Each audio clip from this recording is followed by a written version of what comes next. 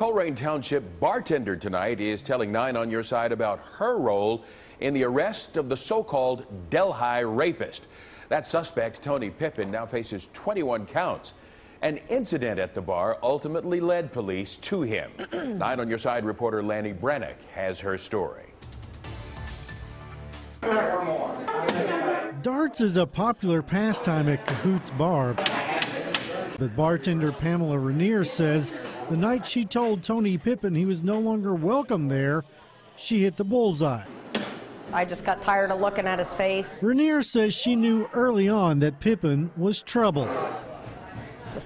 There's just something about him makes your skin crawl. Finally, after months of suspecting that he was the man behind multiple rapes, she told him to get out. All I had to say was, "That's the guy."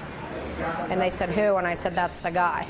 So we went up and told him that he wasn't welcome here. After a scuffle, Rainier says Pippin came back with a gun.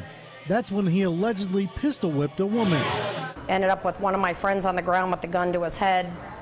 His wife ended up grabbing him, and he turned on her and punched her in the face with the gun. As it turns out, police had been watching Pippin for at least 5 months. Rainier says she's proud of what she did. Indicted on Monday was a great start to a week. I think we did a great thing. And she says she hopes Pippin stays in jail forever. Lanny Brannick, 9 on Your Side, Coleraine Township.